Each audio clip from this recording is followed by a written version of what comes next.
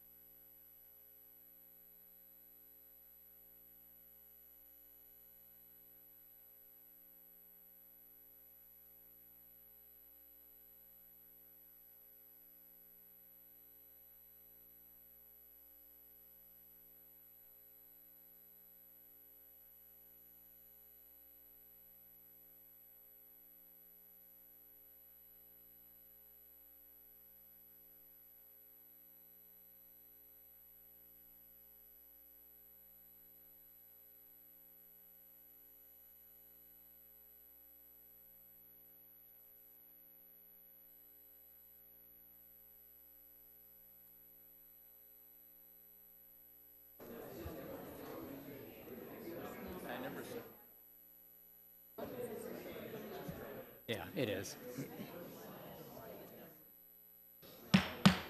I'll call the city council meeting to order. Can I have the roll call, please? Councilmember Elliott. Here. Councilmember Garcia. Councilmember Fitzhenry. Here. Councilmember Sandal. Here. Mayor Gotel. Here.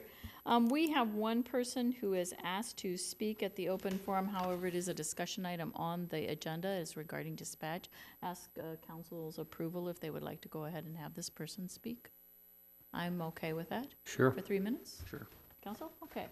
We have Helmut. Would you please, okay, would you please come up and say your name in the mic and your address, and then please sign in before you leave. You have about 3 minutes, sir. Okay, thank you. My name's Helmut Wenshaw. I've been in this community for over 40 years, and this is the first time I've ever been to a council meeting. Can you place your microphone a lot? Move it a little. There you go. And I certainly didn't think I was going to be the first one to speak, so I'm kind of at a disadvantage. But what I was wanting to say is on this dispatch issue that we're speaking about, I am real concerned about certain things. And as I hear from other speakers, maybe I could expound on it a little more. At this time, I just like to not say anything. Okay, thank you, and you'll hear more tonight. We're going to have a discussion. Yes, I was hoping we'd hear more. You will. Thank you. And thank you for coming. This time, I'd like everybody to please stand and join us in the Pledge of Allegiance. I pledge allegiance to the flag of the United States of America and to the republic for which it stands, one nation, under God, indivisible, with liberty and justice for all.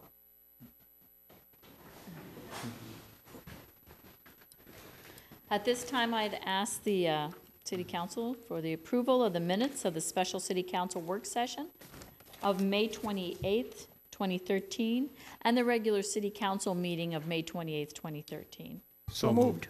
Second. Any discussion? All those in favor signify by aye. Aye. Aye. Opposed? Motion carries. We have a presentation tonight. This is a presentation of the city's Richfield's key financial strategy, something very important to the city. A balanced budget is always important, and I know that we've got a presentation. Thank you. Thank you, Mayor. I didn't know Key Financial Strategies was so popular. I'm really, Yeah, really that's flattered. what it is. They're all here for this. I just hope I can keep everybody awake as I discuss this. The council should have received two handouts in their packet. One is called the Financial Management Plan, and the other is called the Capital Financing Plan. I'm going to start talking about the Capital Financing Plan first, and then I'll move into the Financial Management Plan. I don't know, are these up on the... Okay. I apologize, they're not gonna, they don't transfer very well to the screens. I apologize for that. But to start with the capital financing plan, basically what this does is this details the existing special levies and debt service tax levies that the city has and potential or future projected tax levies or special levies that the city may have. If you look at lines 2 through 11 there, those are existing tax levies that we have right now with debt. There's a tax abatement levy, and then we also levy for our rolling stock and our equipment and stuff like that. Lines 12 through 24 are all new potential levies based on right-of-way projects or other special projects within the city and things like that. And I'd really like the council basically to really focus in on the years 2014 through 2018.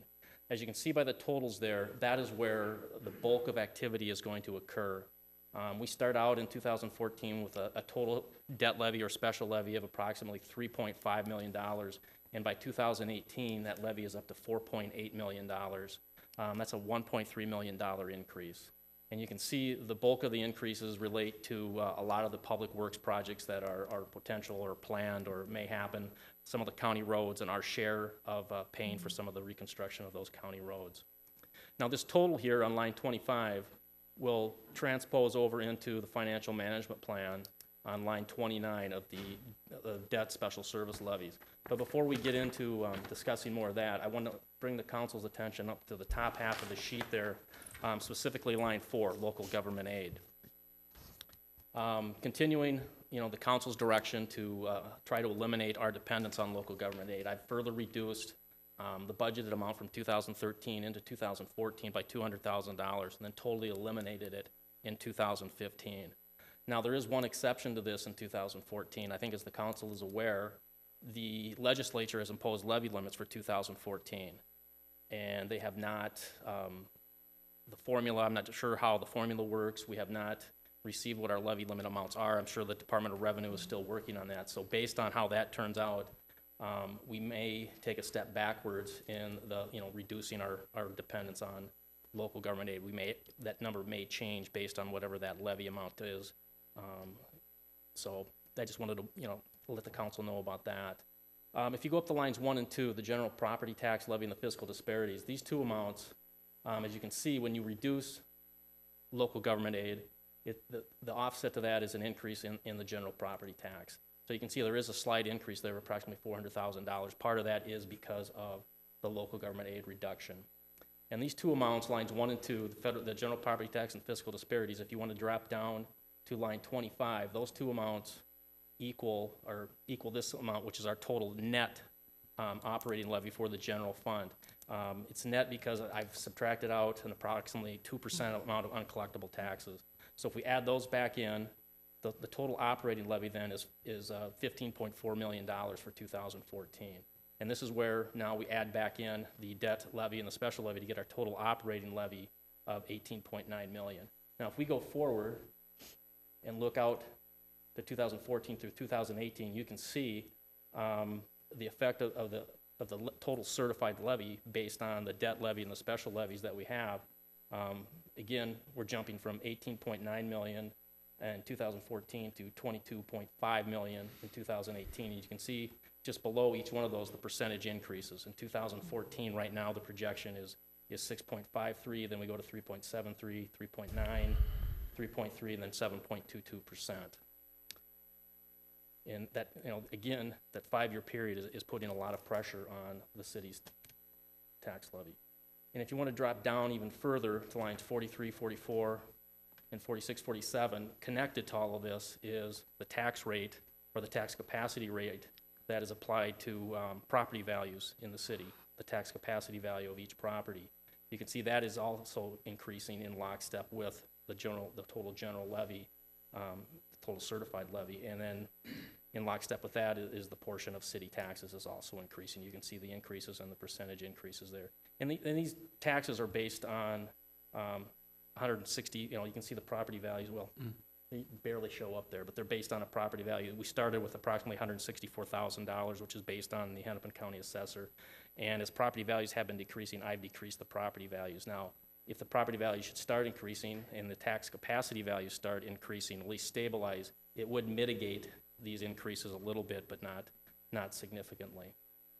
I think that, to sum it up, really the issue is, or the impact is going to be the number of projects that are planned for the future and the pressure that puts on the tax levy. There's a significant amount of projects that are either funded with debt or entirely with debt or partially with debt and things like that. So that's pretty much a summation of what we're kind of looking at going forward. Now, if I'm willing to answer any questions that the council may have, or I just, I know we're weaning ourselves off of local government aid, but that doesn't mean we're not going to be getting local government aid. In fact, no, we know right we now will. we're projected to get, I think, approximately $1.9 million, which is about a $700,000 increase what we are getting in 2013. And we have had some discussions in some of the study sessions about taking some of that just to use on like road projects or something, or how we might use it to keep some of these kinds of things down. So, Yes, City that's, Manager. Madam Mayor, members of the council, that's exactly right. That's what we'd like to do. I will tell you that in the 2014 formula for levy limits, which I'm waiting to receive, yeah, I saw that. it may just be that because we got that much of an increase in local government aid, built into that levy limit formula, it may be required of us to spend that money for operations to buy down tax levy. And I won't know that until I see the exact formula. But I think that's a possibility. I'm not sure, and it's been a long time since I talked to some of our representatives about that. I'm not sure that was totally built in, maybe a portion, but we should look at that real carefully. Well, I soon. will. That's what I'm waiting Yeah. for. I'm waiting for the levy limit to come out to tell me exactly how that's going to work. But it seems to me, if you use it from a real simplistic look and if you look at a real simplistic way of looking at a levy limit, you would take your tax levy from the year before, your local government aid, and then if you built a 3% increase on that, think about it, if your local government aid increase was that much larger than it was the year before, that might take up a lot of that 3%. That's what I want to find out. Okay, I'd like to hear. And in that case, as About that Mr. Regis said, soon. we would be going backwards from our policy of the last 4 or 5 years. Well, and that really negates ourselves of what we're supposed to be doing. It kind of shoots us in the foot at the legislature if we do that. Well, yeah, as far as being able to put the money away to help us with some of the, some Keep of the the, taxes down long-term, which is what local Yeah, government is supposed right, to by helping us buy down debt. do. Councilmember. Well, one of the things that, I don't know what kind of formula they use, but all of a sudden, Bloomington winds up with 400,000 in LGA, which is probably the first time in history that that's ever happened. So I think we have to be really vigilant to make sure that, that fiscal disparities formula doesn't change in that regard? Well, I think there are a number of cities that haven't received LGA in a number of years that are now getting it again or scheduled to get it in 2014. I think you're absolutely right with that. It always helps to have a tax share live in your district. You know, Madam Mayor, members of the council, a point that you just brought up, Councilmember Garcia, is a very good point. The fiscal disparities, when we talk about local government aid, so we would end up getting targeted for about 1.9 million of local government aid in 2014. However, we get a huge amount of net fiscal disparities, and I don't, if you have it in front of you, Chris, what are we targeted to get for fiscal disparities? In 12, we got almost $2.8 million in 2012. Well, 2.8, obviously that's huge, and keep in mind that there are a lot of cities that don't really like that formula, Bloomington being one of them. The cities that have to contribute, Hennepin County doesn't like it either. Yeah. And so, you know, at some point in time, you also have to be careful, because if that formula changes and it has an impact on us, then, you know, the basis that we're using is we're assuming we're going to keep on getting the fiscal disparities at the current formula. If that changed, that would throw a huge wrench in our predictions here. Other questions?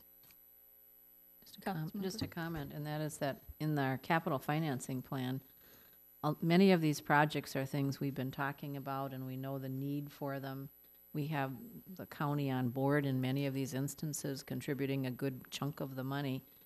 And so it's really important that we make sure that we can finance our share of it, because that's what's going to keep Richfield in good condition, you know, with good roadways, so that people will be proud of their community and feel that we're maintaining what we have, because your road infrastructure is very expensive to replace, and if we don't maintain it, we lose it.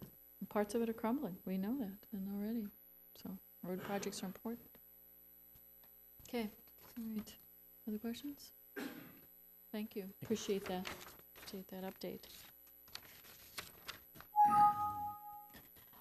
This is council discussion, and hats off to Hometown Hits. Tom, let's start with you. Thank you, Madam Mayor. I want to talk about the Vets Memorial. It was awesome. That's the only way I can say it. It was nice having our Adjutant General, General Nash, there.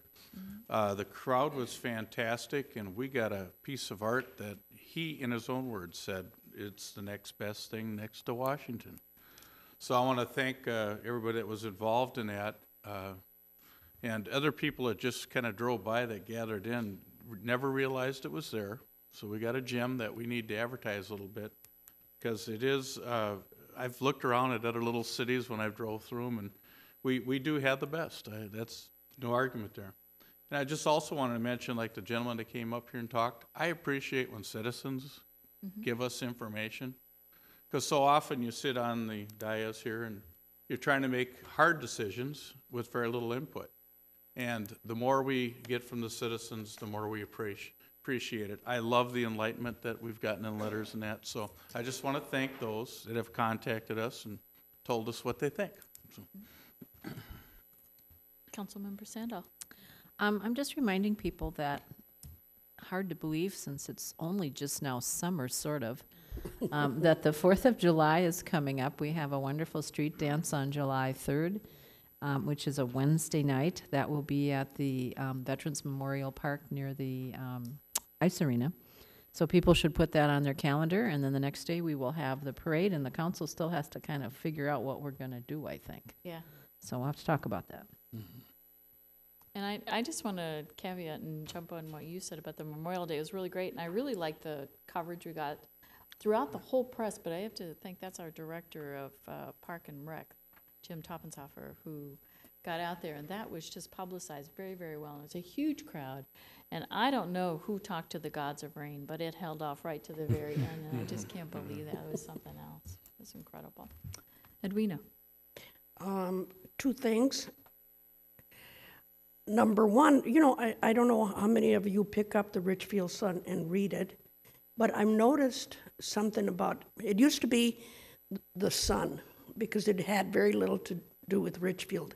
And now it is the Richfield Sun, because once again, we're getting a lot of local news in the newspaper, and I really appreciate that. And Andrew Wigg is here from the Richfield Sun, our community editor, and please relay, our thanks for the good job that you're doing and really informing people of what's going on. And the other thing is I was contacted by a state agency, the Chicano Latino Affairs Council, and that's an agency that goes around the whole state of Minnesota and solicits input from the Latino community, and they would like to stop by and visit with Richfield folks, and they're planning on doing this either in August or September. So, if you know of any organization that has a lot of Hispanic participants, we're going to have, I think there's going to be a big, come to our meeting, get out and participate event. So, I just wanted to let you know that was going to be happening. Great. Councilmember? Just a couple things. In terms of Memorial Day, I was out of town, but I happened to catch some of the coverage on a couple of the different channels, and it was wonderful coverage and represented Richfield very well to the public. And the memorial was shown, and as impressive as it is in person, it even looks good on TV. It really, really made for a nice picture and a nice presentation of Richfield. Second thing is, I just want to congratulate ex-council member Rogie on his successful run to the state with the Bloomington Jefferson High School team, and they took first place. So congratulations, Fred. And thirdly, in conjunction with Councilmember Sandal's lament that summer did finally get here, it's nice tonight. It's going to be nice the next couple of days. Get out and walk your neighborhoods, reacquaint yourself with your neighbors, and let's make the best of it. Yeah, and like so many of us, we got to mow that lawn. It's been growing in the rain for so long. Twice a week. Yeah, I know. I would ask council approval of the agenda. So moved. Second. Any discussion, changes? All those, excuse me? Just, do we have any further discussion on the 4th of July for the city council? I would walk it. I would be fine walking. Walking, is that the latest? Well, I still offered to give you a ride in the little electric Well, car. I may take that one. Well, that's okay. I think you can bring your little electric car and somebody needs a break, we could do that. Besides, we gotta have some place to put the candy. Put all the candy, yeah. Put all the candy. All right, And you offer rides? all right, Okay, we'll walk alongside. All all right. right. That sounds good. Well, let's keep our options open. I might have to put extra seats on this. Yes. Yeah. Tow a wagon behind. No other changes to the agenda? Okay. All those in favor signify by aye. Aye. Aye. Opposed? The agenda as it stands on the consent calendar, city manager. Thank you, Mayor, members of the council. The consent calendar, for those in the audience, contains several separate items which are acted upon by the city council in one motion.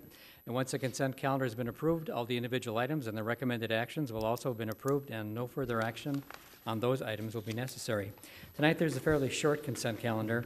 Item A is consideration of approval of the first reading of a transitory ordinance vacating Harriet Avenue street right-of-way between 77th Street West and 78th Street West, and schedule a public hearing and second reading for June 25th, 2013. Item B is consideration of approval of the first reading of an ordinance amending Appendix 1 of the Richfield City Code to change the zoning designation of the following properties from mixed-use regional to planned mixed use, 401 77th Street West, 501 77th Street West, 7724 Harriet Avenue, 478th Street West, 577th Street West, and 520 78th Street West. Item C is consideration of approval of a resolution declaring the adoption by the city of the 10 performance measures and performance measure system as developed by the Council on Local Results and Innovation. And finally, item D, consideration of approval of a request for a new taxi license for 1010 Taxi Minnesota, LLC, doing business as 1010 Taxi, 4500 Glumac Drive, Suite 1300, St. Paul, Minnesota. And that concludes tonight's consent calendar. I'll move the calendar. Second. Discussion, I council? have one question. Just, the back of U.S. Babies, now is that building going when the new development supposedly comes in? Because my concern was, I looked at the aerial map, and is the truck's going to be able to get in there if they vacate Harriet? I apologize, Councilmember Fitzhenry. Could you begin your question again? What it is as part of the development with Honda. Is US Baby also part of that development? It is. Okay, USA then Baby has closed. Then that answers my question. Okay. Thank you. Any other discussion? All those in favor signify by aye. Aye. Opposed? Motion carries.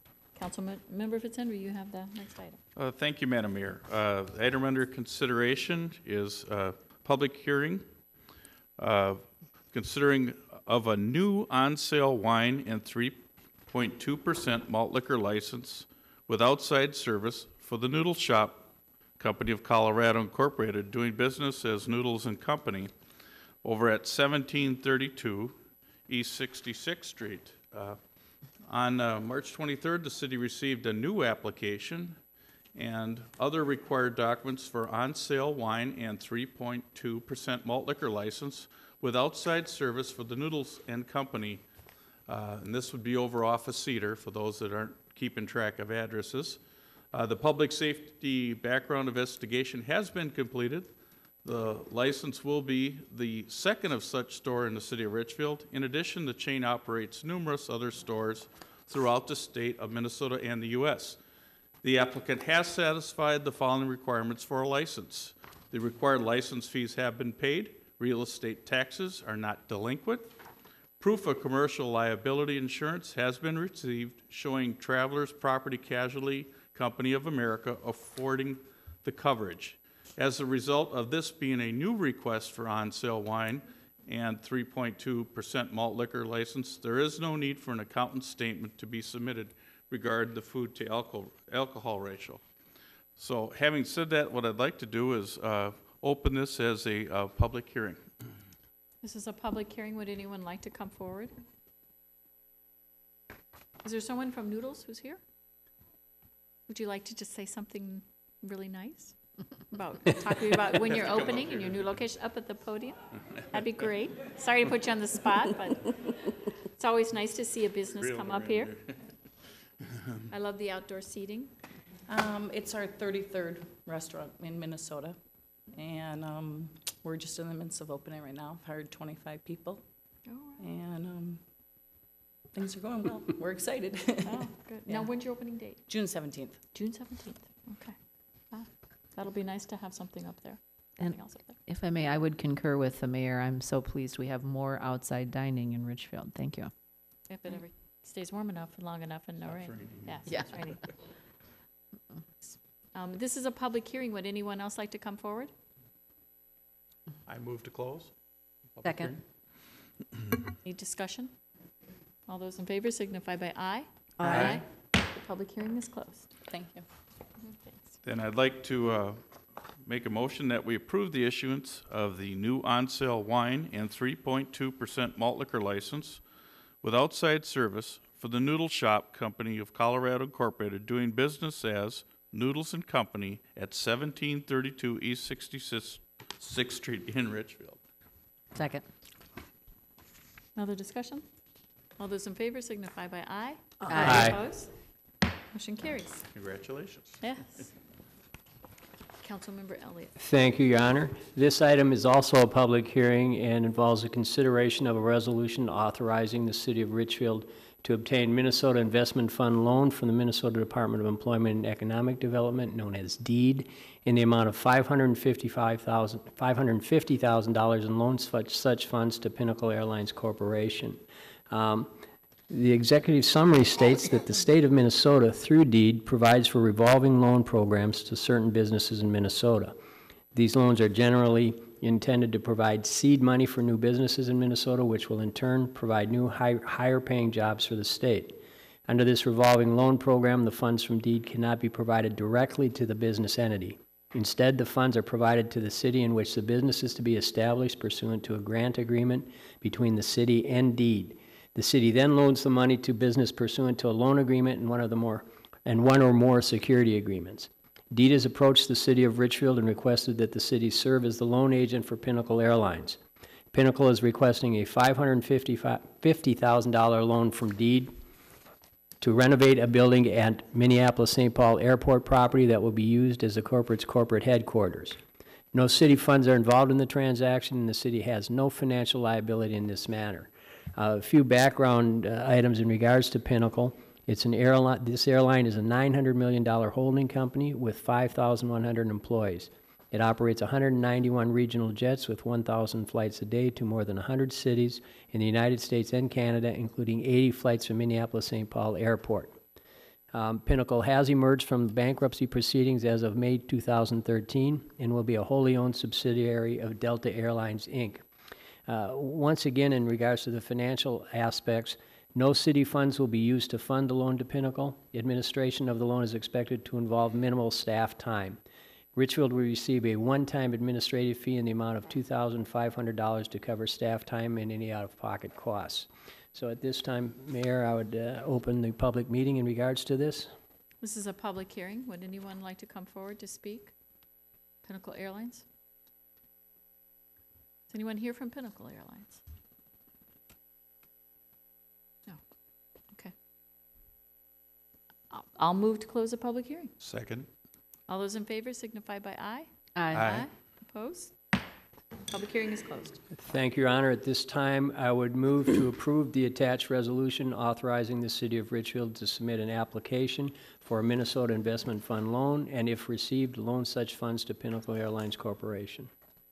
I'll second. Other discussion?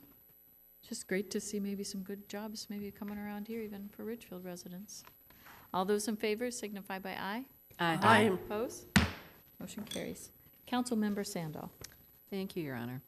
This is item number 8, and it's a consideration of a conditional use permit and final development plan for the south half of the planned unit development at 6400 and 6430 Lindell Avenue. And plans request permission to construct a 25,000 square foot grocery store known as Lake Winds Natural Foods. And in March, the city approved the Cornerstone Group's redevelopment plans for the north half of the Lindell Garden site, and that approval was contingent upon the approval of the coordinating plans for the south half, which will be occupied by Lake Winds Natural Foods. And the proposed 25,000-foot grocery store is the final piece of the planned redevelopment of this large piece of land, which will also include 151 housing units, 11,600 square feet of additional retail, and some quasi-public amenities adjacent to Richfield Lake. And this is a planned unit development, and Mr. Stark is here. So, I take it back. Melissa's over there. So maybe you can tell us about the advantages of planned unit developments and what staff has looked at in some of these issues. Thank you, Councilmember Sandell. Planned unit developments are a tool within our code that allows for flexibility in terms of dimensional requirements of the zoning code, and that's used in exchange for superior development and amenities for the community. In terms of this particular development, the applicant has requested variations from standard requirements related to building height, impervious surface, usable open space, and vehicle circulation and parking. Your staff report also indicates that they've asked for flexibility in terms of ground floor wall design, but as you'll see in some exhibits that we have today, we have worked that out with the applicant, and there are revised elevations. So I'll just hit the highlights here of the standards that they're requesting variations from.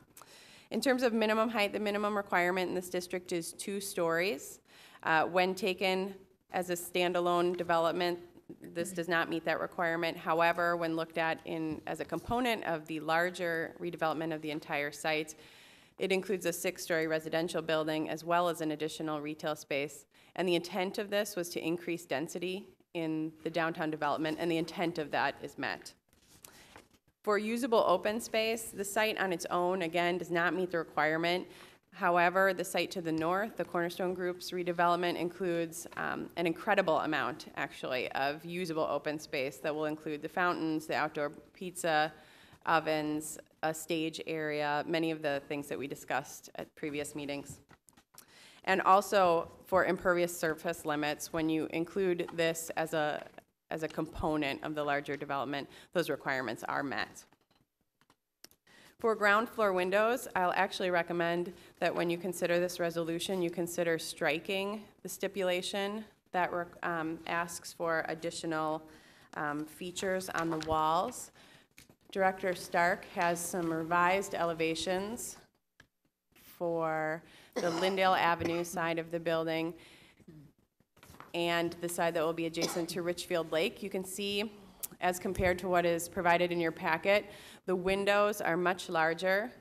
The mural that was included on the south side is also included on the east side of the building now along Lindale. The side of the building adjacent to Richfield Lake includes additional windows. There's a pergola over the employee area, and there's a small employee patio out there. And so we think that these revised renderings meet the requirements and the intent of these regulations. So when considering the resolution, I'd ask that you strike that.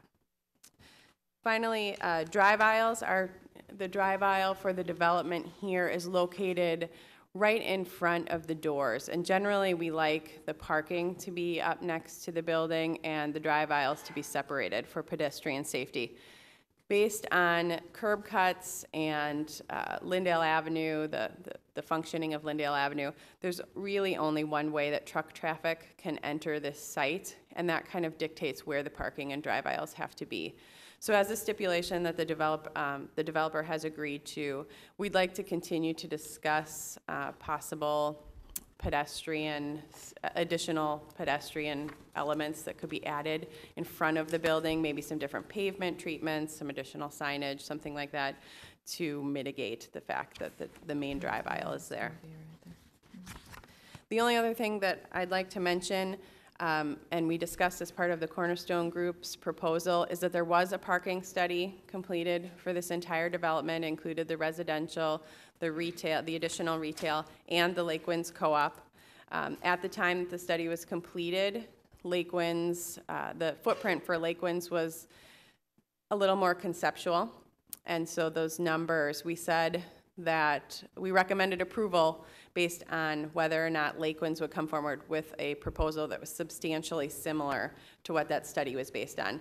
And those numbers, as included in your packet, come out almost exactly the same. Actually, it's projected that Lake Winds would have an excess of 26 spaces versus the 25 that were indicated in that previous study. And I'd be happy to answer any questions, and I know there are also representatives of the applicant here. Okay. Did we want to ask the applicant if they want to come? Did Cornerstone want to come up here and just speak to the project or anything? Or representatives from Lake Winds? Or Lake Winds, yes. Madam Mayor, council members, my name is Dale Woodbeck. I'm the general manager for Lake Winds Natural Foods Co-op. We're thrilled to be here before you talking about this plan, and pretty excited about the design.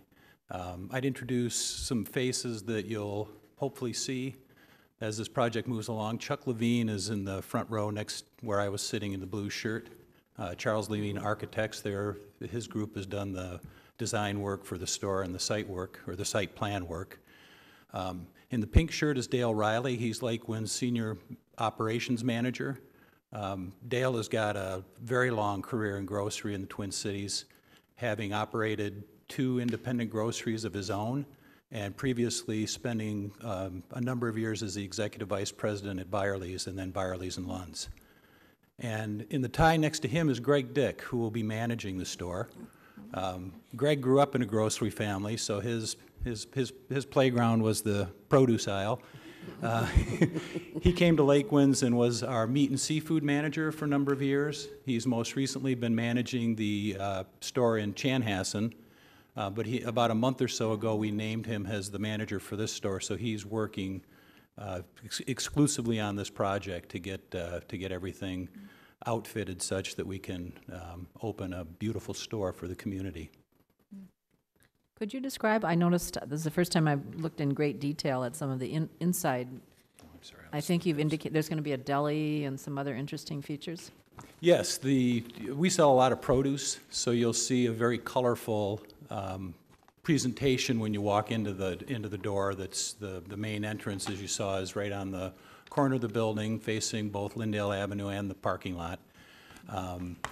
As you progress through the store, we'll have a layout that has produce, moving through to the dairy department, into a meat and seafood department, and a pretty extensive prepared foods area. We'll have a salad bar, a hot bar. We've got a sushi chef spot designated, and we're working with a local retailer to entice them to do the coffee service near the entrance. We'll have an offering of grocery in the aisles, and frozen and refrigerated. And then in the middle of the store, we'll have our wellness department, we call it, which is supplements and vitamins, body care, lotions, shampoos, that sort of thing. But yeah, we'll devote a lot of our activity to the fresh foods, the meat and seafood department, and the prepared foods for, the pasta salads, hot bar, grab-and-go food and beverages, and it'll like I say, I think it'll be a very exciting layout. We contracted with a guy named Bob Gorski, who's been doing store design for many years. He used to be part of the Super Value Group when they had a service team that provided these sorts of services to not only their own stores, but to anybody that wanted to contract with them. And it's a good find. He does work nationwide. But he happens to live and work very close and is a member at our Chanhassen store. So it's been a nice fit to work with somebody that's got an affinity for the co-op as well as the experience to put together a great layout. And if I noticed, you have some interior seating in the front on the south side, and then outside next to that, you have more outside dining, it looks like. We do. All right, thank you. That will only be available in January, however. Okay, well, good. We'll be able to seat 30 to 40 people in that cafe area with probably 3 or 4 tables on the outside when appropriate. Yeah, and I really like the way the front entry invites in from both the parking area and Lindale. Thank you for being so considerate. Councilman. Pleasure. And the one question I have, since you've mentioned it, how do you become a member? Thank you for asking. As a consumer-owned cooperative, we are owned by what we call our members, more appropriately our owners. It's a one-time $90 equity purchase, which is refundable if you ever want to bail out. And that gives you the ability to, we don't sell exclusively to owners, but probably 70% of our sales volume, at least in our other 2 stores, are to our member owners. So that gets you a number of discounts, member specials. There are some definite economic benefits. It also gets you the ability to cast a vote for the board of directors, which is the policy governing organization or policy governing board of our organization.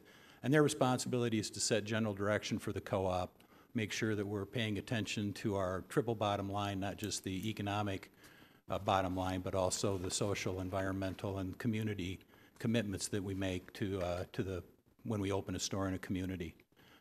And that board hires me, or the general manager, so that's the equivalent of the company president, and then I'm responsible for the day-to-day operation of the company, and with a great group of managers. It's really, we've got a strong organization that I think will pull this off exceedingly well, and again, give you a story you can be proud of. And that will be, we'll have an online membership application, I think about this time next week. We're just getting that up on our we've got a new website that we put up about 2 months ago, and you'll be seeing a lot of me in the community for that purpose as well. I should add that I had a meeting last week with a guy named Bill Walker, who is the president of the Richfield Historical Society, and was somebody I worked with when I was on the Board of Commissioners at Three Rivers Park District, which is where Bill's employed.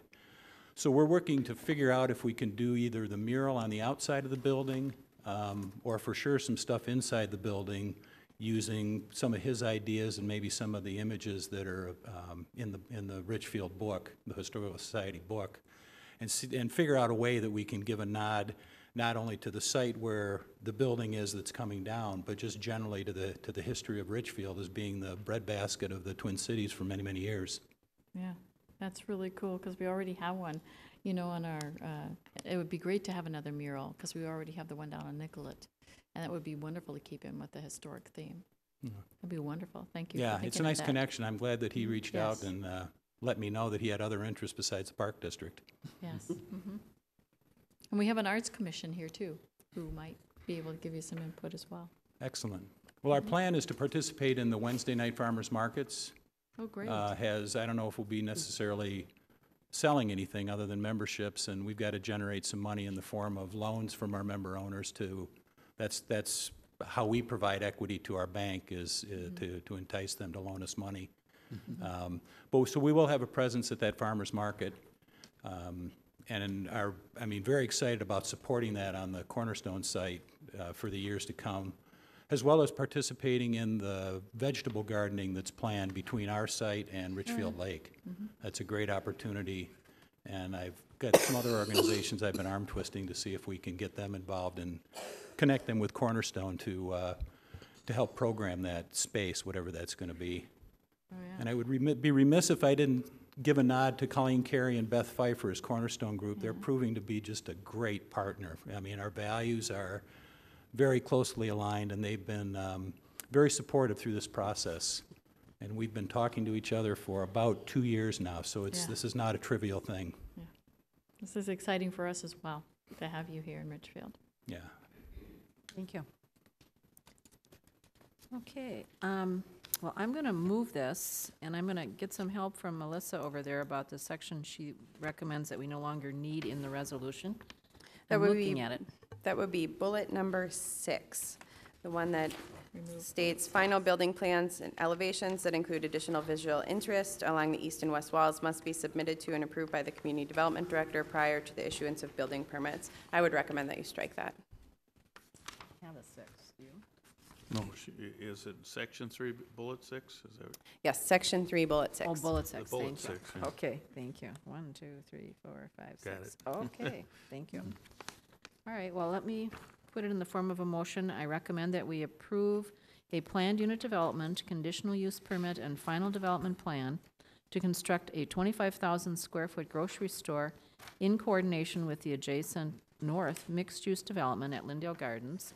And in our resolution, I would be including the fact that we would strike bullet number 3.6. Second? Second. Any other discussion? All those in favor signify by aye. Aye. Opposed? Motion carries. Thank you. That was great to see that. And Councilmember Garcia, you have the next item. Okay, thank you. This is again a public hearing to consider approval of a preliminary and final plat for properties currently addressed as 6330, 6400, and 6430 Lindale Avenue. As a condition, take off my glasses. As a condition of approval of redevelopment plans for the Lindale Garden Center, 6400 and 6430 Lindale Avenue, and the adjacent commercial property of 6330 Lindale Avenue, the land was to be replatted. The attached plat creates 4 lots and 3 outlots. The approved residential building, retail liner, and Lake Winds Co-op, which will occupy lots 1, 2, and 3. Outlot A is land that is within Richfield Lake and the adjacent holding pond. The land will be deeded to the city.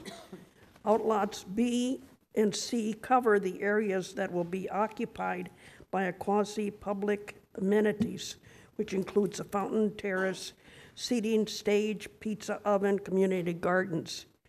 Those outlots will be owned by Lindale Garden. Lot 4 is available for future development. We did, in March, we did approve the Cornerstone Group redevelopment plans for the north half of the former Lindale Garden Center site and the small commercial property at 6330 Lindale Avenue. The approval was contingent upon approval of plans for redevelopment of the south half of the site and the replatting of the property. And I don't know if staff wants to add any more information. I don't Melissa? have anything to add. If you have questions, I'd be happy to answer them, though. This is a public hearing. Would anyone like to come forward to speak on the project here before us? Go ahead, Colleen, please. Good evening. I'm Colleen Carey with the Cornerstone Group. We're happy to be here tonight. Feels like we've made a lot of progress in the last few years, and I think this is just the last step in something that we've all been working on pretty hard. We're happy about Lake Winds being our partner. That was an important piece of the whole plan for us, and I think this is all moving in the direction that we'd anticipated from the beginning. So I'm happy to answer questions, but I don't have any new information for you. Okay. Questions? Staff? Council? No. This is a public hearing. Would anyone else like to come forward? Couple little tidbits for you then. Okay. There are a couple of concerts that will be happening at the site this summer. July 10th is Allison Scott, and July 10th and August 7th. August 7th is the Hubcaps, and we're going to be working with Lake Winds to have a groundbreaking at that time for to celebrate the start of construction for their site. Another neat thing that has happened is that we've received a grant to have an artist organizer in residence at the Cornerstone Group. We'll have a person that'll be working 30 hours a week on our team starting in July, who will be helping us to engage the community in having art as part of the project and involving local artists in the development as well. So we're excited about that. That'd be great. So have you worked with the Arts Commission? Yes, Good. we have. We started out working with some members of the Arts Commission and actually then ended up letting them use some space in our building. I think they're not officially the Arts Commission in that capacity, but we are working with those folks. Local Richfield artists, huh? Right, and you know, the other folks that are great artists, high school students. If you do go into the Richfield High School, you can see their displays, and they're just wonderful. That's a great idea. We have been working with Dr. Slaughterback at the school, Good. and we have had several Richfield artists kind of come out of the woodwork and offer to help us design the concert stage and help us think about some metal sculptural pieces that we're going to be doing. So we welcome any more Richfield artists that want to come and work with us. Good, Thanks. thank you. This is a public hearing. Would anyone else like to come forward? I'll move to close the public hearing. Second. Any discussion? All those in favor signify by aye. Aye. Opposed? The public hearing is closed. Okay, well, my motion is then to conduct and close, well, we closed the hearing, to approve the resolution granting final approval of a plat for 6330, 6400, and 6430 Lindell Avenue. Second. Any discussion? Comments? All those in favor signify by aye. Aye. Aye. Opposed? Motion carries. We have item 10, and item 10 is consideration of the future of the 9/11 options. This is more of a council discussion, and we can consider whether we want to move something or ask for this. And I'll just start with some general comments, because I think a lot of people will want to hear some of the general summary, and I know that we have some other people here who will come and also speak to this and talk, so I would really appreciate council's comments and discussion at this time as well. The City of Richfield is currently at a critical point in the decision regarding the future of the city's 9/11 dispatch operation. The software for the computer-aided dispatch, squad mobiles, and records management systems provided through LOGIS, that's the Local Government Information System, it's called LOGIS, must be replaced. The cost for the replacement of the software is estimated to be between $350,000 and $400,000. Moreover, the city apparently is required to inform LOGIS by June 15 whether or not Richfield will purchase a new software, and I'm under the auspice that has now changed, and we have a July deadline, in July 15th. In addition, as city staff indicated during the construction of the new municipal center, that radio infrastructure and associated equipment was not upgraded as part of the construction. That infrastructure will also need to be upgraded to the next generation, 9/11 NG 9/11 by 2016. The cost estimated for the upgrade is now approximately $350,000 to $400,000. So in total, the city will need to make an estimated $750,000 or more in capital investment to retain a local 9/11 dispatch operation. Along with the impending capital cost for the 9/11 dispatch center, The annual cost of operating the 9/11 center is roughly about $700,000. Alternatively, to continuation of local dispatching and the needs of capital investment, this exists. Hennepin County is in the process of building a new 9/11 dispatch facility in Plymouth.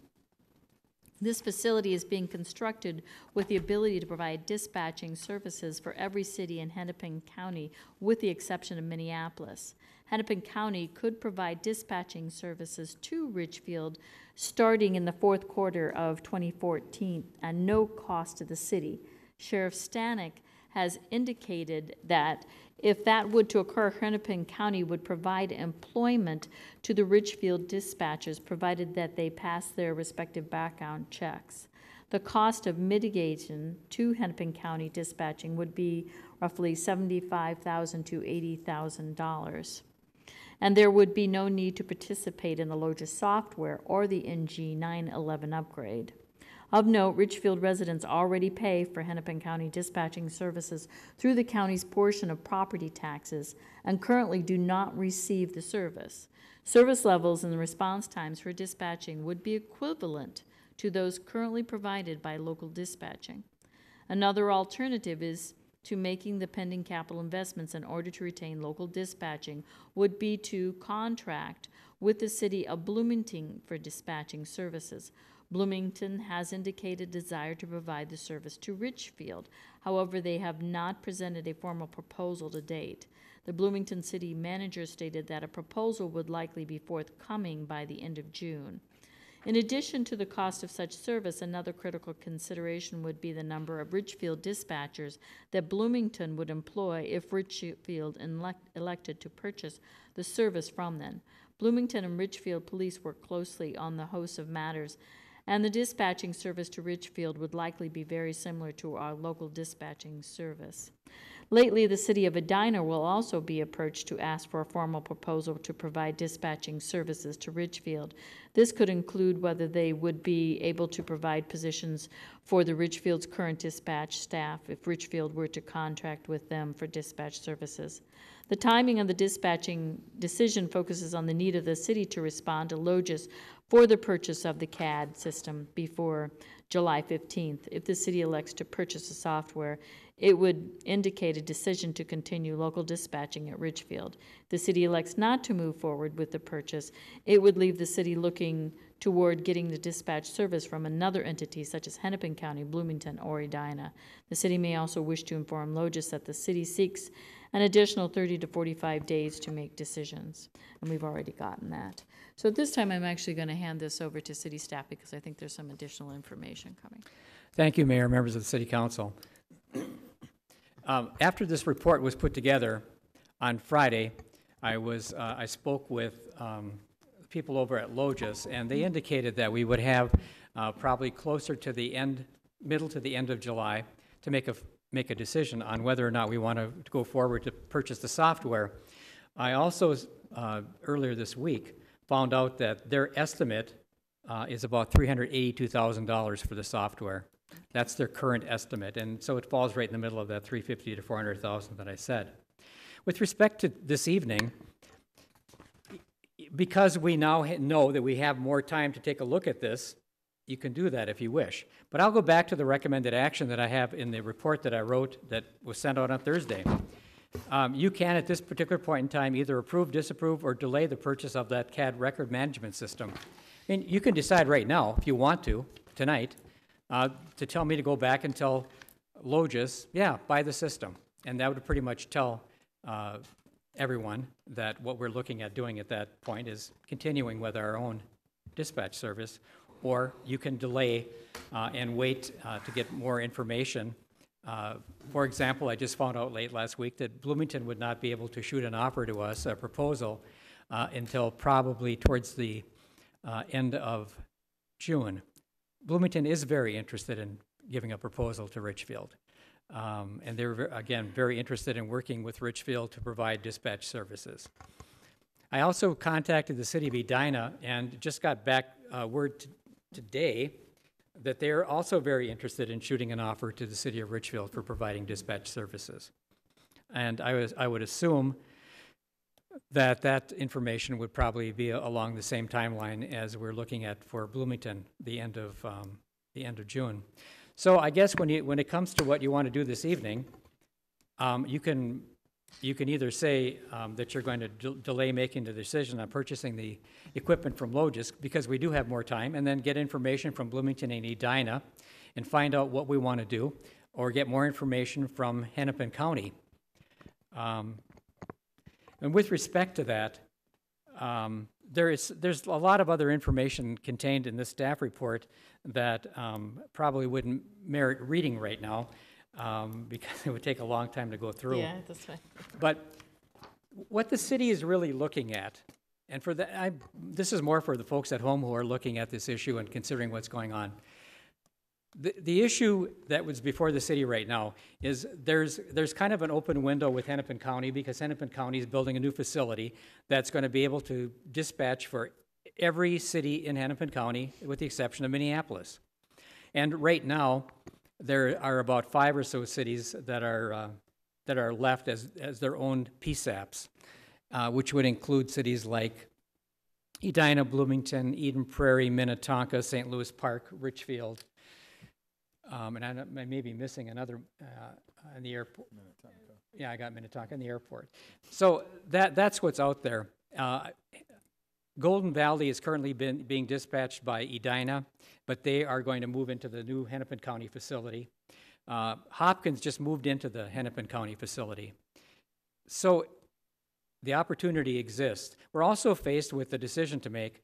You'll end up, if you want to keep your own local dispatching, of spending, somewhere in that, again, around $385,000 for software, and probably another $350,000 to $400,000 in hardware, the next gen 911 system that we'd have to put into our facility to make it up to date and comply with what we need by 2016. That's a capital expenditure that the city of Richfield would not have to make if you went with Hennepin County. It's likely a capital expenditure the city of Richfield would not have to make if it went with Bloomington. I'm not sure how that comes down with Edina, because I'm not as familiar with the infrastructure that Edina has in their dispatch center. And again, with respect to the ongoing $700,000 cost that we incur here in Richfield for dispatching service, if you went with Hennepin County, that annual cost would be $0. If we ended up getting a proposal from Bloomington, we'll get a cost from them. I suspect it'll be at least a couple, maybe more, maybe several $100,000 less than what we pay currently to provide that service. And I would suspect that Edina would be somewhere in that same range, although I'm not sure, and I can't speak for those two cities till you have a proposal in front of you.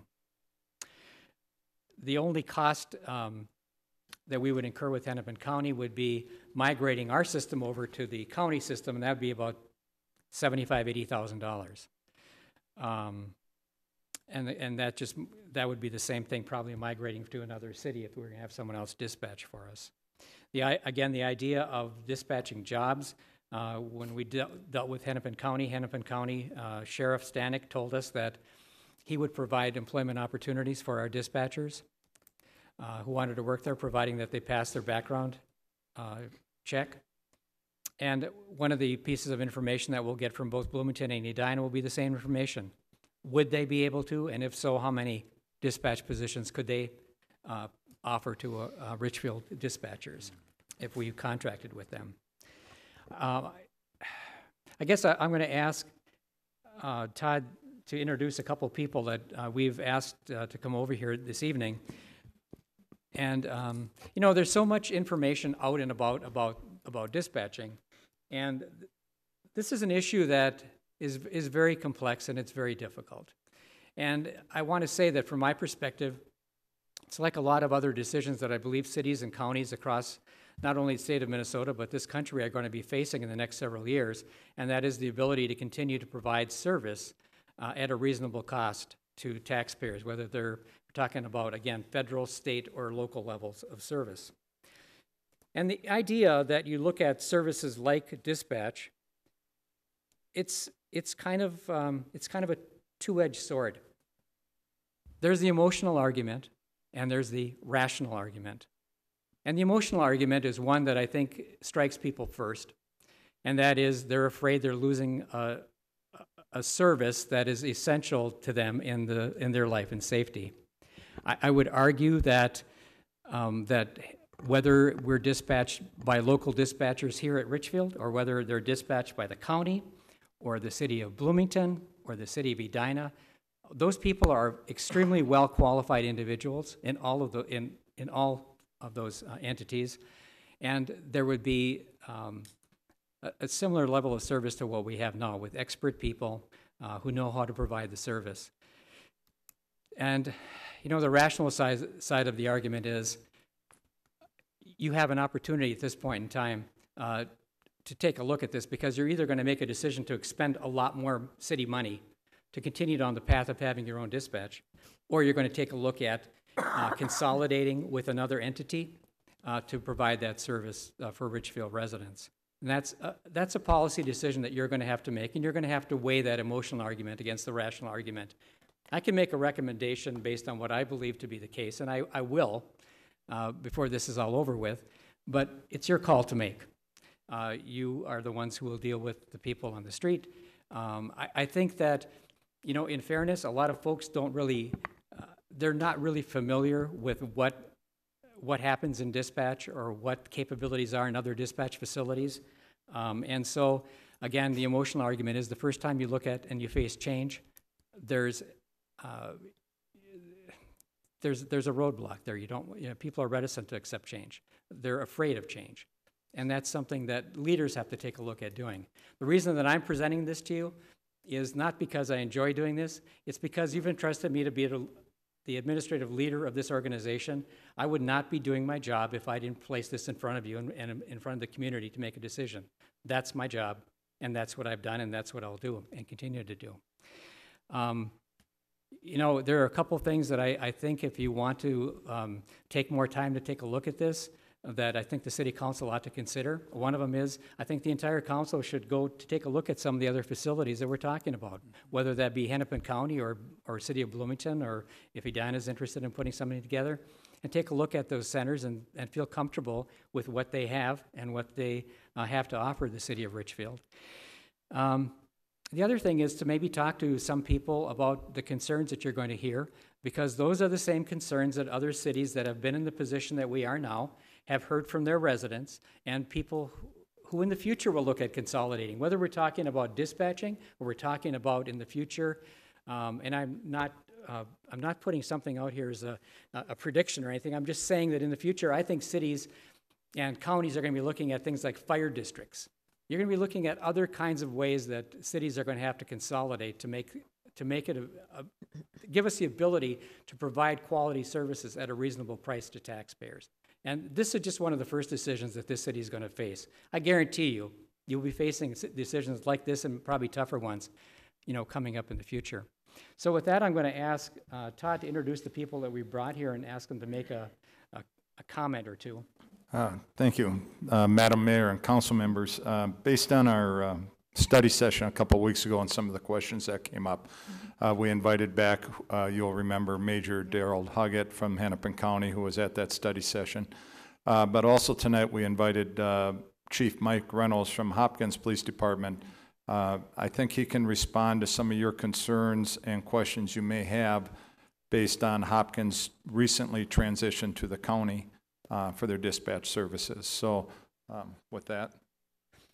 And so with that, Mayor, I would ask that you invite these gentlemen up and answer whatever questions or the mic over here for ever both of you, observations please. they may have Step over had the in the mic so we process. can have, everybody can hear your comments.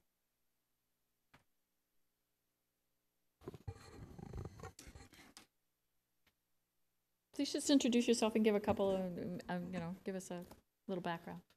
Good evening, Madam Mayor and council members. I'm Mike Reynolds from the Chief of Police with the City of Hopkins, and I'm here tonight just to explain. We recently made the transition to the Hennepin County Dispatch Center, and it wasn't an easy choice. It was, the city manager framed it very well. You have emotions involved with this, which I'm sure you're experiencing now, and the rational choice.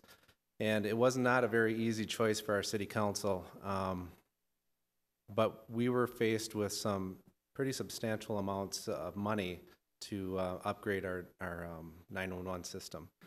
So with that, we did receive an offer from another city, which would have cut our expenses in about half that price. And then Hennepin County, there was a moratorium at the time, but they lifted that for us to go in with their dispatch.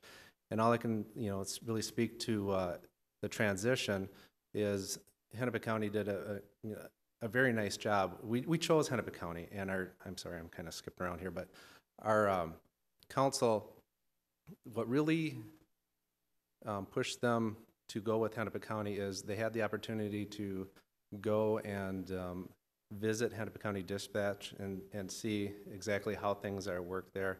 There was concerns that we wouldn't get the attention, small city of Hopkins wouldn't get the attention from our dispatchers.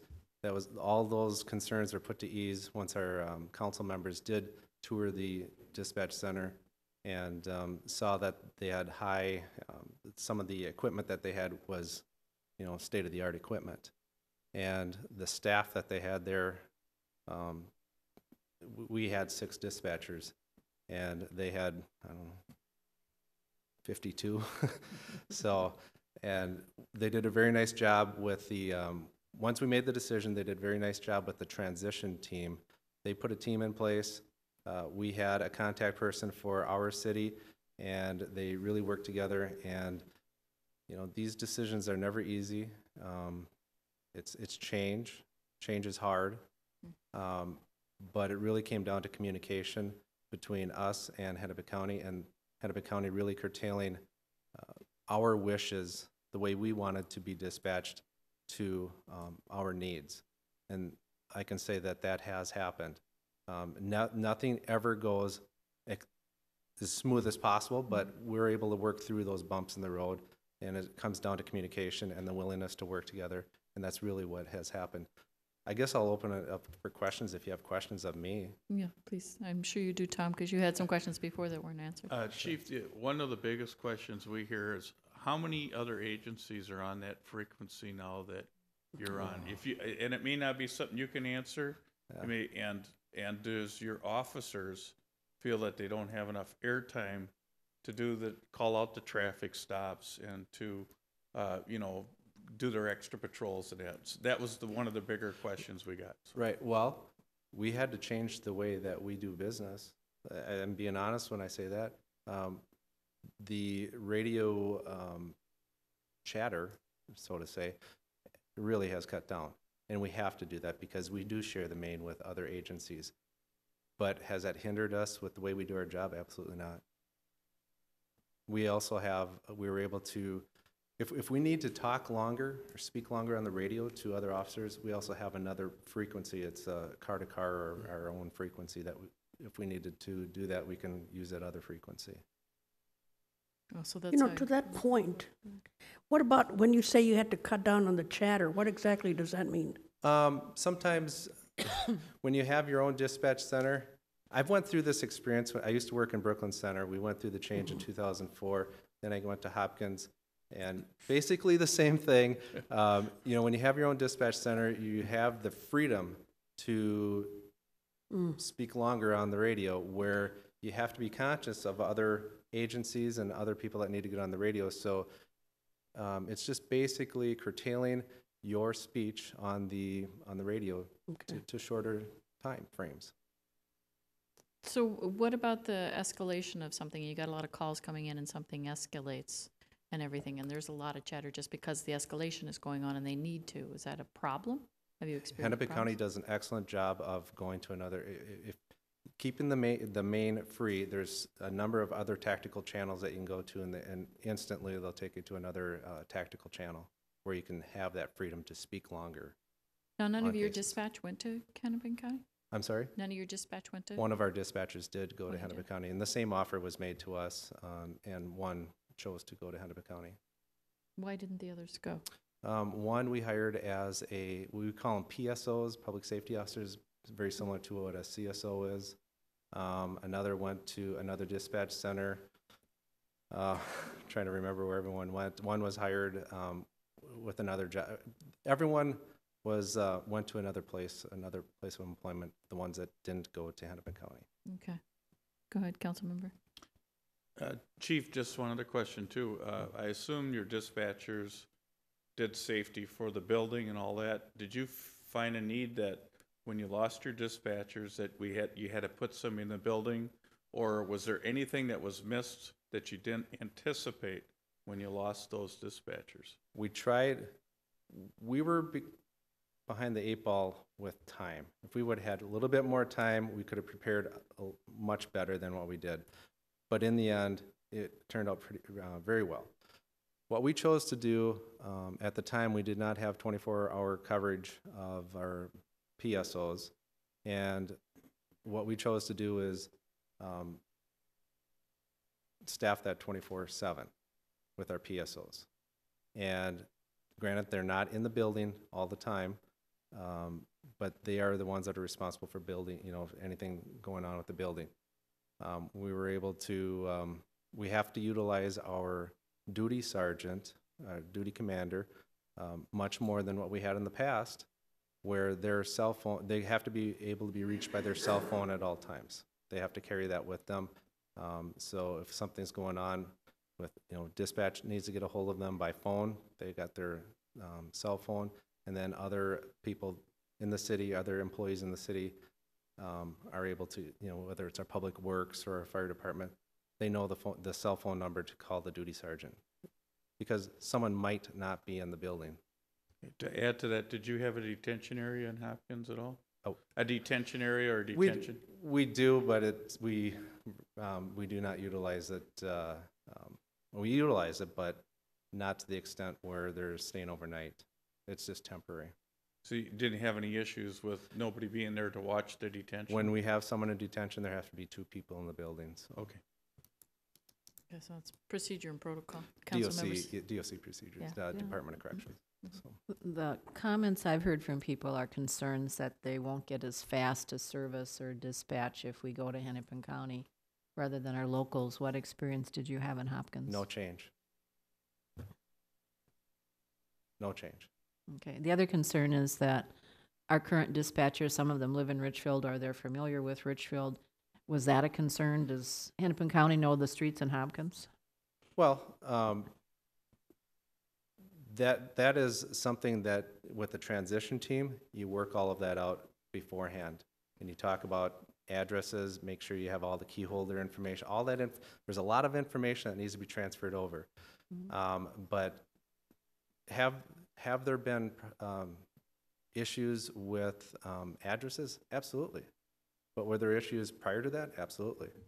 So really, we've found no substantial difference with that. Councilmember Elliott, do you have any? Just listening. Can I just have Sheriff Stanek, please, just for a minute, because we had some conversations too, and I have a lot of questions, and I keep coming up with questions. Madam Mayor, thank you for the promotion. Sorry.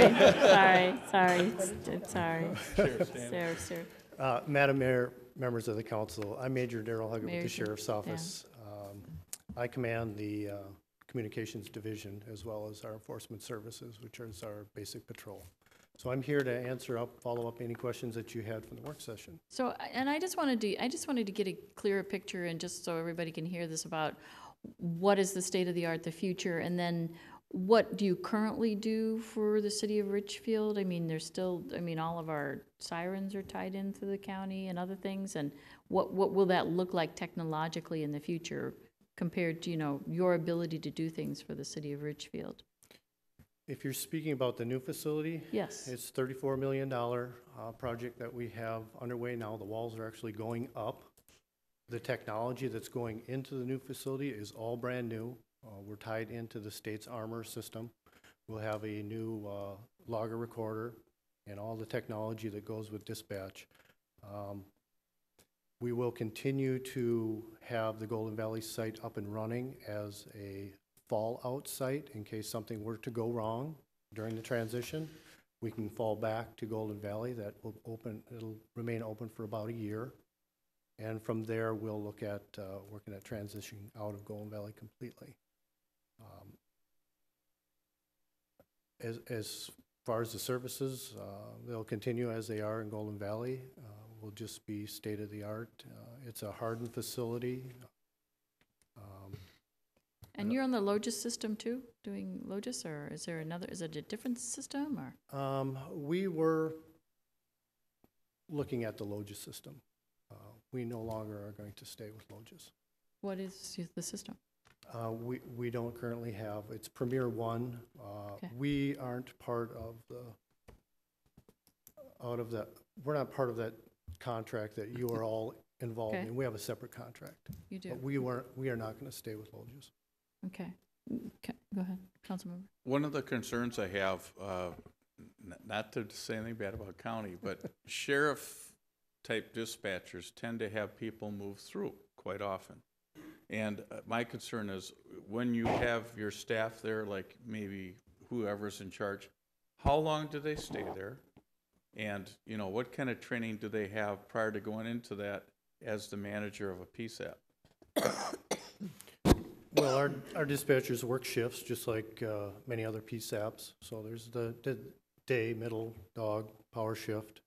So you're getting the same people at the same time.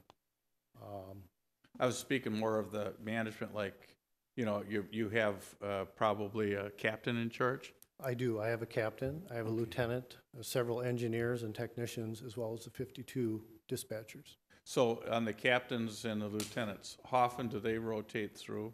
And are they more management, or what is their duties? See, the concern I have is a lot of like Dakota County has gone to more of a citizen type run or a consortium.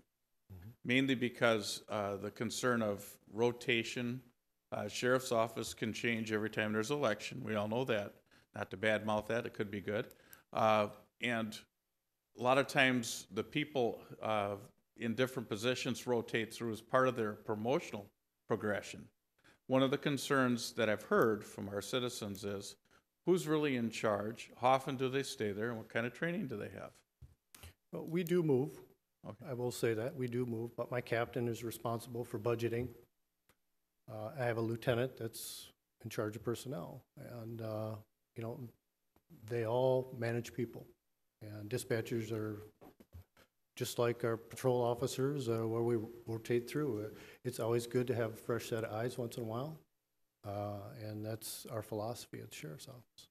You would still have like a lead dispatcher that would probably been there for quite a few years, that would be kind of the mainstay of the other dispatchers, a lead worker, if you call it that.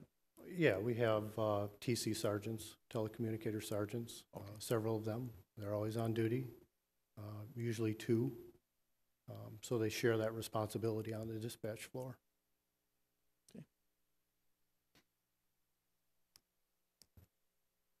Well, with technology constantly changing and getting better, you know, how often do you think that there's going to be a change in the software and hardware?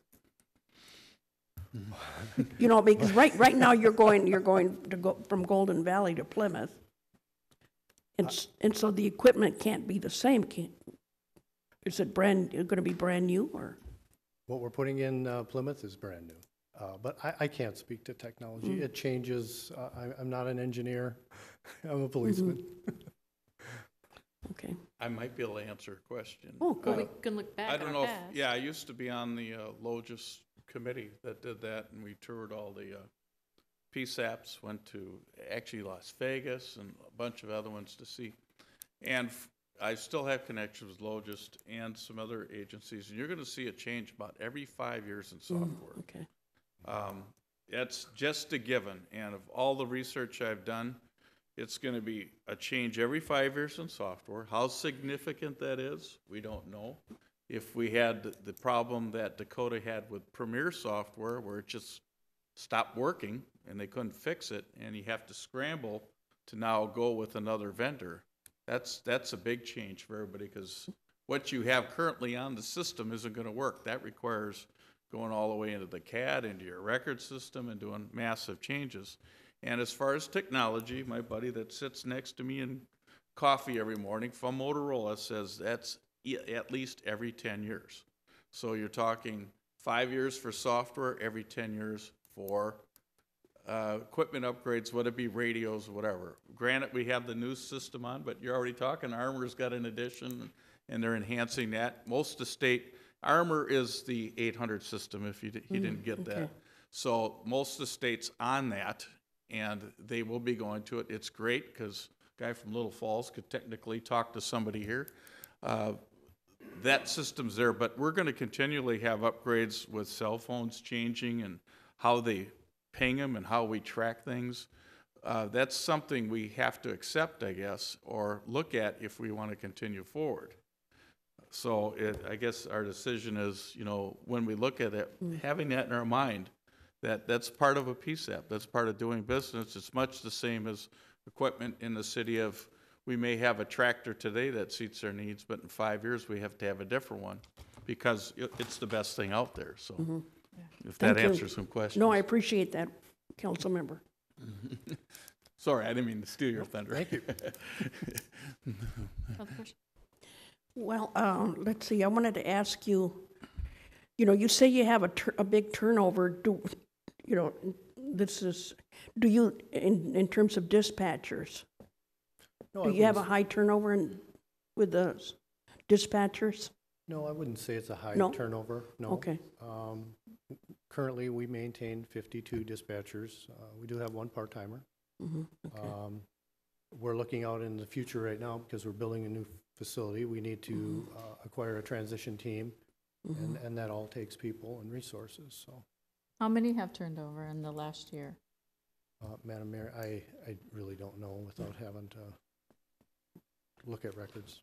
And just kind of a final question. I know Sheriff Stanek said he wouldn't charge us. Is he the one that sets that, or is it up to the county board, which is 5 members, to decide, well, okay, tomorrow we're not making enough money? Are they the ones that would decide, okay, now we start charging cities? You are correct. That's up to the county board, not the sheriff's office. Currently, no one gets, there is no fee. No, I spoke to Sheriff Stanek today and and I mentioned that I wanted to drop by and listen to the dispatchers. When is your busiest time? Would you say like weekends? It depends all what's going on. Yeah, I would try a weekend, but you're welcome to come up at any time, all of you. That's something that I didn't put out during the work session, but we did it with Hopkins, and we'll certainly do it for you too if you'd like to come by. I can arrange that for you. Well, I'd like to do that because in order to really make an informed opinion, I'd like to do that and compare it to ours and maybe go to Bloomington or Edina. And, you know, because this is an important decision, not only for us, the city, but it's for the comfort level of the residents. I appreciate your candor and honesty. I mean, you're answering truthfully, so I appreciate that. I'm here to offer you a service. I just have a quick question to follow up then on to the city staff now. We're going with the Logis. Have we looked at other systems outside of Logis at all? You want me to explain that? The Logis Consortium is a group that we joined so we get cheaper rates. If we tried to go with somebody else, we'd be on our own, doing our own RFP in that. And I don't know if we could afford as a city being on it. I can't remember the new software they're going to, but I know Minneapolis is currently on it. Yeah. Everybody's going to have to go to it. That's on Logis. Oh, but if we tried to do our own you could look at other systems. The problem is how you report it to the state, how compatible it is with other agencies. We share data. And then how that actually, you know, we do a lot of checks with the state. Every time we run a driver's license or a plate, you have to have that compatibility. And so it is a big thing. And what Logis did for us is shared the cost, and they actually provided most of the IT for us, where I believe you have your own IT. St. Paul has their own IT, and they're going with a new system. I was just talking to them. that Logis is choosing, which Minneapolis is now using. So it looks like everybody's migrating to that system, but it is expensive. And how many IT personnel do you have? I don't run the IT division, but I would wager a guess of about 24 or so. Oh, all right. Okay. It's a lot of power. Madam Mayor, could I just add a Please. couple of things? With respect to the cost and charging municipalities, I also sat down with Commissioner Randy Johnson. And Randy told me that from his perspective, there was no anything in the near future looking at charging cities for the service. So he just didn't see that as happening. Now, you know, we can't predict the future. Who knows what's going to happen in the future? But as of right now, there's no intent to charge cities for the service.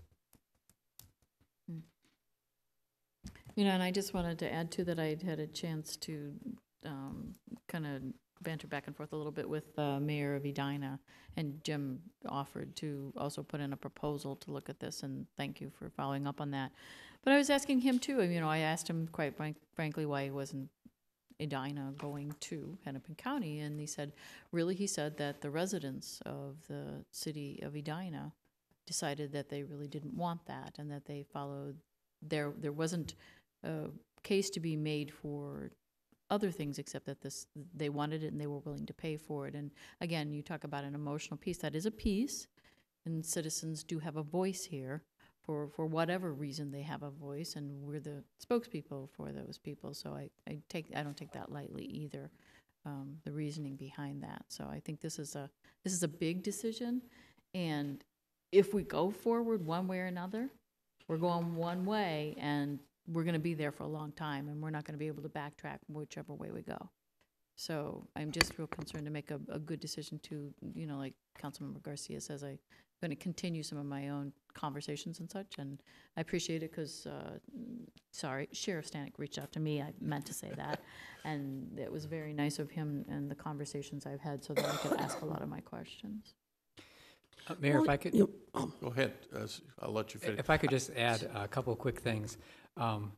One, I don't mean to say that we're excluding fire out of this conversation. I'm going to ask Wayne to come up here in a second as well, because I want to talk about, when we talk about dispatch, and we've focused on police, but obviously fire is a big aspect of this equation as well. And I want to make sure that, you know, that you understand that we're looking at the fire side of it as well. And with some of the cities that are maintaining their own PSAPs, like Edina, one thing about Edina that's extremely different than Richfield, they have their own ambulance service in Edina, which is a huge cash cow. It's probably not the best terminology, but it makes a lot of money for the city of Edina. And that's part of why I believe they have their own dispatch service as well. But yeah, whenever you're through with those questions, I want to make sure that Wayne gets a chance to just say a few words as well.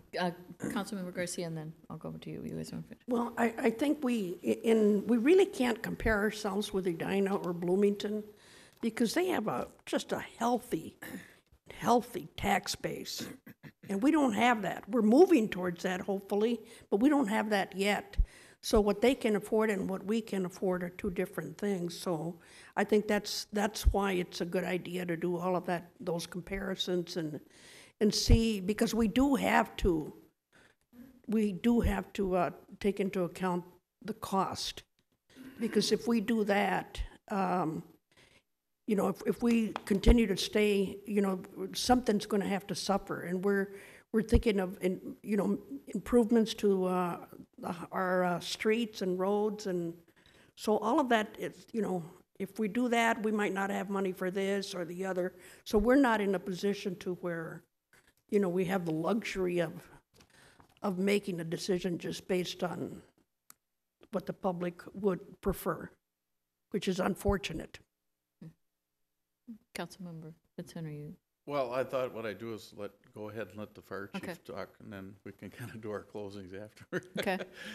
That's fine, man. We took a very hard look at Hennepin County and how they process their calls. For us, it's all about speed. The faster we can get there, the faster we can mitigate the problem. Faster we can get there on a cardiac arrest, the better survival rates we have. Based on the data that we saw, their service level will be comparable to Richfield's. And do I like having our own dispatch? Absolutely. Absolutely. But the city's faced with some serious crossroads. Go ahead. I guess my comment would be is the letters I got in my hand, we went through this decision before with whether we were going to build the Public Safety PSAP Center. And I'd really like to have a forum where the citizens could weigh in like we had last time, because I'm hearing a lot of citizens would still like to pay for it. And that's really the decision. It's their decision whether they want to put the dollars out to keep that PSAP, and they want to trust us to do the best we can with it. With the decision we got with Logis that we can wait, and we don't have all the items in front of us, I would highly suggest or recommend that we delay this decision until we got everything in front of us so we know what we are looking at as far as we can weigh better, we can have a better perspective. I'm not sure if there's a way where we could have a public hearing or a meeting, because I know there are at least 30 people in the back of the room would like to stand up and weigh in, but I'm not sure if this is the spot to do it. And I think we need one more work session before we come to the table so we can gather that information, have time as a council to digest it, so we can make the best decision. Because you are correct, Mayor. We move forward, we're not going back. Exactly. This is a really important decision. We have to make sure we're doing the best we can to find out all the information. But I would like to get more information too, and I would like people to please be sending us emails and talking to us about this. I know we've received several already, but being here now at the council meeting, this will be aired. Please, our council emails are up online. If you don't have email or something, you're watching this on TV, you can call in. Somebody does respond to this so that we get information. We've already heard from some, and we've heard from both sides. We've gotten actually comments on both sides. So I appreciate people doing that. Councilmember? No, I don't have anything further to say. Edwina? Should we continue? Absolutely. I think so too. So at this time, by motion, we will delay any decisions on this until we have further information. I'll second that motion. Any other comments? All those in favor signify by aye. Aye. Madam Mayor, before we leave the topic, Yes. what would the council like us to do next? We would like, well, first of all, I guess we would like to see the information from the Yes. different cities and bring Yep. that back. Yes. And I think there's just a couple of follow-up questions about, turnover and stuff like this, that maybe you could get those back to us and stuff like this that we had. Turnover in terms- Turnover at the Hennepin County. county? And some things like this that, that information wasn't here. And maybe if council had those kinds of things, we can all be shared in the emails that are coming back when they have questions. Mhm. And then it'll give also time for any public to send emails or comments, letters or anything to us. When I get the information back from the other cities, do you want to talk about that in a study session format first? Yes, Is that I what think the we'd like council that. I wants? think we'd like a Yeah. study session, then we have time just to talk about it and hear your conversations too, pluses and minuses of the different cities for different reasons too, because then one of the things we're asking is whether they would take our dispatch. Right, exactly. And could I add one thing? I noticed in Chris's report tonight, we had budgeted some for changes in that. We'd like to know what we've already said we were going to commit to changes or software, if that was budgeted, and what our options are if we decide we're going to keep it. Are we going to have to put this money forward right away? Or is that something we have cash for? Is that something we could use LGA for? Or are there grants out there we should be seeking? I know it's a lot to put on you all at once, Steve, but Well, I can answer some of that right off the bat. Okay. Would you have to pay for it all at once? No. I think with Logis, we can spread that out over a period of time. In fact, I think one of the scenarios that Mr. Regis had out looked at a $75,000 a year levy that you could do for that. That's one way to handle it. You could take any money reserves that we have, and you could spend money reserves to buy it, to buy the system, if that's what you wanted to do. The next gen 9/11 system would be we'd have to look at doing one of a couple things. You'd have to find reserves in the, that you want to spend out. I don't think we don't have the option of paying that over that kind of a period of time. I think it'd probably be a 1 or 2 year purchase. Or you'd have to, I guess I'd have to take a look and see if there's a way you could do any kind of a levy for that, but I'm not sure. If there was a way that there was a borrowing mechanism or something, then maybe you could do a debt levy on it. Otherwise, you probably would have to put out the cash on the front end. The other thing is when we heard from Hopkins is that they actually needed to put a couple of positions in, and I know I'd asked this in the last study session and you hadn't gotten that far. It'd be nice if you looked at that a little further and saw that if we did move dispatch from either here to another city or here to Hennepin County, would we keep some of those, 1 or 2 of those positions here for various reasons, just to help augment some of the things that, we would need? Yeah, I can tell you right off the bat, we certainly wouldn't keep them as dispatchers. There Yes. wouldn't be a need to do that. Yes, but Would you have, I think as the chief from Hopkins said, they looked at some other staffing options that with your PSOs. Would we do something like that? I think I said last time at the study session, we certainly would have to take a look at those kinds of things, and we couldn't leave any holes in the system. You'd have to find out exactly how you would staff to make that happen. And we would staff it with the appropriate level of position that we would need for that. And sometimes I guess you'd have to take a look at, is there a type of position where you could get kind of a 2-for-1, where they would be doing something and be able to do something at the same time. I mean, that's the kind of thing that from my perspective we would look at. Okay. All right. Okay. Yeah. Councilmember Sandal? It would be helpful for those, if there's some kind of an estimate as to what those extra services would be, or replacement services to keep the building open or whatever. Sure. Just so we can put that in the mix. Yeah. Mm-hmm. Thank you. Sure. Okay. All right. All right. Is that enough direction, City Manager? It is. Excellent. Thank you. We will move on to the next item.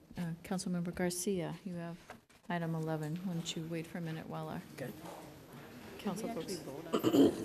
Yes, we did vote on it. Voted to do a study session. Thank you.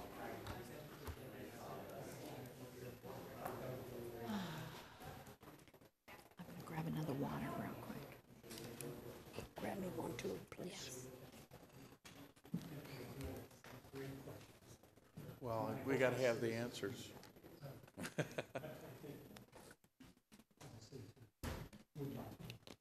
Well, get the rest of them to voice their opinions. Yeah. Thank you for coming. Thank you for standing up there. Yeah. Mm-hmm. Where does he stand? He wants to keep it in. We can move on without Steve. We can move on, Councilmember, with City Okay. Manager will be back here in a moment. Thank you, Mayor. The room kind of cleared. All we have are staff people. Yeah.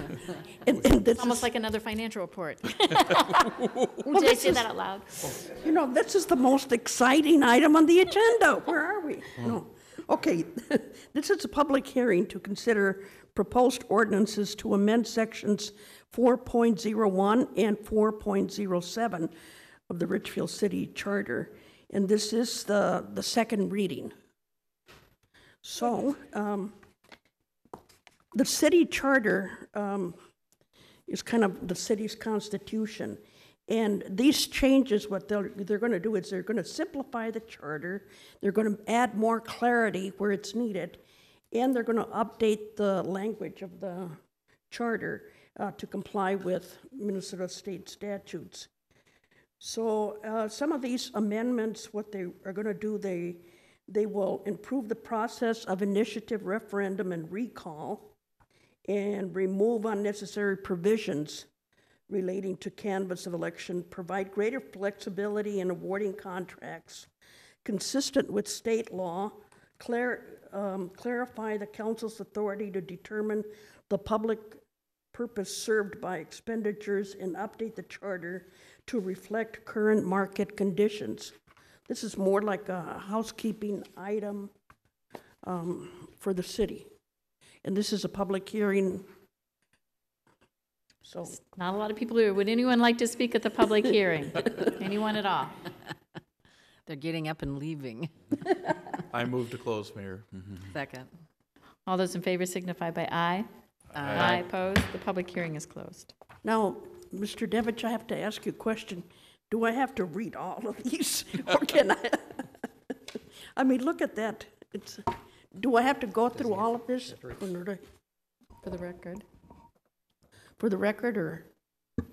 Mayor and council members, Bob Vos, Kennedy and Graven, you do not, you can summarize the substance of each. I think you'll need separate motions on each of the ordinances, of course. Okay. But, okay. Okay, well, Really? Oh, because we've done that before together. Might as well read the block. okay. Go for it, Edwina. Go for it, Ed. You ain't getting out of this one. You helped me so much in the last one, though. Okay, so it's, Approve a second. okay, we want to, I recommend, that we approve the following: an ordinance relating to municipal elections, amending sections 4.01 and 4.07 to the Richfield City Charter. I'll Second. All those in favor signify by aye. Aye. Opposed? Motion carries. Next motion. And then the next motion is to approve the second reading of the attached ordinances, an ordinance relating to municipal elections, amending sections 4.01 and 4.07 of the Richfield Charter. You just read that one. Oh, did I? But yeah, go to the next one. You're To the kidding. next one. Oh, okay. It's all right. These are terribly confusing. Okay, then I'll go to the next one. An ordinance relating to city government, modifying and clarifying procedures for initiative, referendum, and recall, establishing penalties for specific election misconduct, amending sections as stated in the report that we have. And repealing? What was that? And repealing? Yeah, and where is that? Repealing? Just keep continuing to the next Oh, page. yeah, and repealing section 5.02 and adding a new section 5.22 to the Richfield Charter. I'll second that. All those in favor signify by aye. Opposed? Motion carries. And an ordinance relating to city contracts, amending section 6.05 of the Richfield Charter. Second. All those in favor signify by aye. Aye. Opposed? Motion carries. And then an ordinance relating to expenditure of public funds for public purposes, amending section 7.01 of the Richfield Charter. Second. All those in favor signify by aye. Aye. Opposed? And finally, an ordinance relating to city contracts, amending section 8.04 of the Richfield Charter, clarifying capital improvement projects that require a public hearing, increasing monetary limits. Second. All those in favor signify by aye. Aye. Motion carries. Or you want to just take those last two agenda items, do the city manager's report, we can get out of here. Yeah.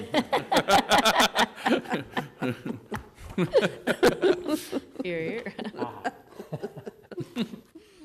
Okay, so the next item here is consideration of an ordinance relating to private use of boulevards and unopened right-of-ways, amending section 811 of the Richfield City Code. Currently, the code, private use of boulevards excludes the use of unopened right-of-ways. Staff recommends amending section 811 to include unopened right-of-ways and clarify the restrictions of these with permanent fencing, retaining walls, and many other features that may cause major efforts to remove or unnecessary encumbrances within the city right-of-way. The city wishes to permit private parties to make certain improvements within the city boulevards or unopened right-of-ways. These improvements would be authorized by the Public Works Director, and the ultimate goal of keeping the city right-of-ways in a state of good repair and free from unnecessary encumbrances. City Charter Section 3.12 requires that the publication of the ordinance title and summary must be approved by unanimous vote of the City Council. Actually, I'm really in favor of this, and I want to just say thanks to the city, because there are some people who are doing some really beautiful things with their right-of-way and their boulevards, and they are improving the city, and it looks very nice. And we don't need to be permitting this kinds of things, and we can allow this. And if you only have to go down Lindale and take 70th across to see the wonderful flowers that several of the neighbors get together and put together, there's so many good reasons to do this. But do you have anything to add to that? No, I don't, Mayor. Okay. So Yeah, I'm for it too. I think this is, we want to try to beautify Richfield, and this was a huge encumbrance, so thank you for that. So this is, any other questions or comments from, okay, I'll make a motion then. This is a second reading of the attached ordinance, and I ask that we approve the resolution for summary publication of an ordinance amended section 811. Second. Any other discussion? All those in favor signify by aye. Aye. Opposed? Motion carries. Councilmember Elliott. Let me Thank you, vote Jan. aye because I was taking a drink of water. Gargle. So This is a consideration of a resolution approving the contract with International Association of Firefighters Local 1215 for the contract period January 1st, 2013 through January 31st, 2013. City staff has completed labor negotiations with the International Association of Firefighters Local 1215. This was the last of the 5 union contracts settled for the 2013 calendar year. The provisions of the one-year contract cover all 24 employees represented in this unit. The tentative settlement provides a 2% wage adjustment effective the first full pay period of January 2013. It also provides a $35 per month increase to the employer health insurance contribution and a $5 per month increase to the employer contribution for single dental insurance coverage. These are the same provisions negotiated with the other 4 unions as well as provided to the city non-union employees. Once again, I would just suggest that the ratification of this contract will mean that all 5 bargaining units as well as general services and management employees will have received a 2% wage adjustment effective the first full pay period. And in the 5 years I've been here, I have to perhaps give kudos to the assistant city manager. They come up here for approval. We never hear of dissension, problems, arguments, or discontent on either side of the bargaining table. So I think that's great. We get to approve it, but you do all the heavy lifting, and I thank you for that. Thank you for that. With that, I will at this time move to adopt the resolution approving the provisions of the 2013 labor agreement with the International Association of Firefighters Local 1215 bargaining unit and authorize the city manager to execute the agreement. Second. Any discussion? I thank staff for their hard work too. Thank you. All those in favor signify by aye. Aye. Aye. Opposed? Motion carries. Councilmember Sandal. Thank you, Your Honor.